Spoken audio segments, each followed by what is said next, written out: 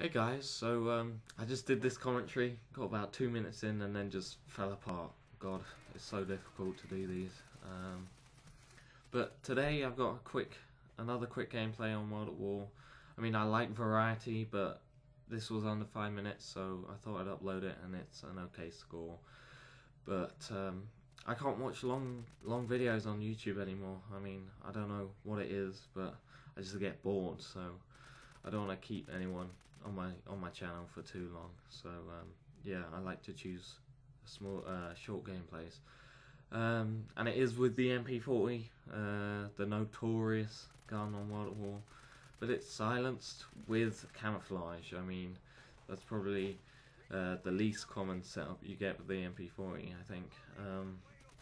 But usually when I do these commentaries, it's not about the length or anything like that.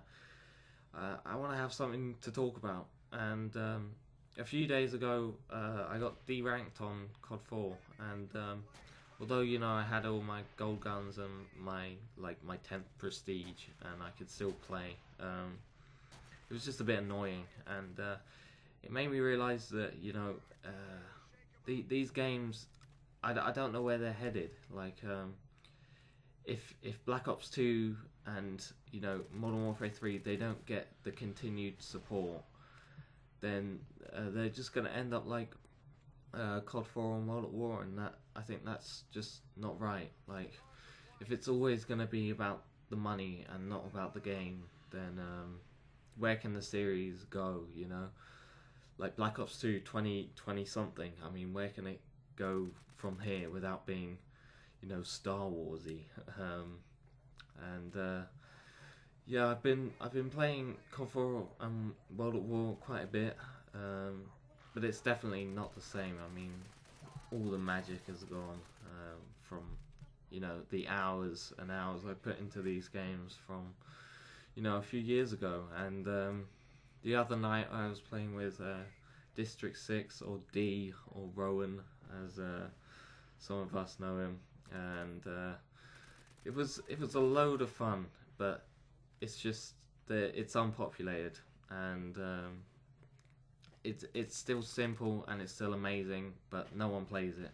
And although that's not really what's up with COD 4 at the moment, and the Call of Duty series in general, I don't enjoy BF3, and neither does D. So we play Bad Company 2, and yeah, it's a lot of fun. I think I'm gonna post some videos of us messing around, because it seems that some people who are still playing that game, like, they've just bought it, and it baffles me. But yeah, we just go in there and mess about with AT4s and whatnot. But yeah, it's still a lot of fun, but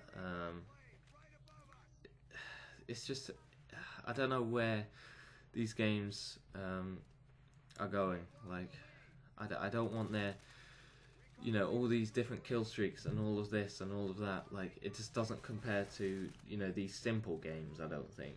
And I don't think they'll ever go back to that kind of formula, and that's kind of disappointing. And if they're not gonna keep supporting these games by removing all the hackers that you see, then I don't really want to be playing them, and that just seems like a bit of a shame. Recently I've been watching some of my favourite COD 4 frag movies, like Mazadox and all those movies by Kata, and they really show how amazing these games can be, especially COD 4. I mean, when you see the 3D animations and all of this, it's amazing. Like, and it makes you remember all the good times that you had on these games. I put, like, I don't know, 1,400 hours I think into Bad Company. I think D's put in like 6 billion, something like that. I joke with him quite a bit.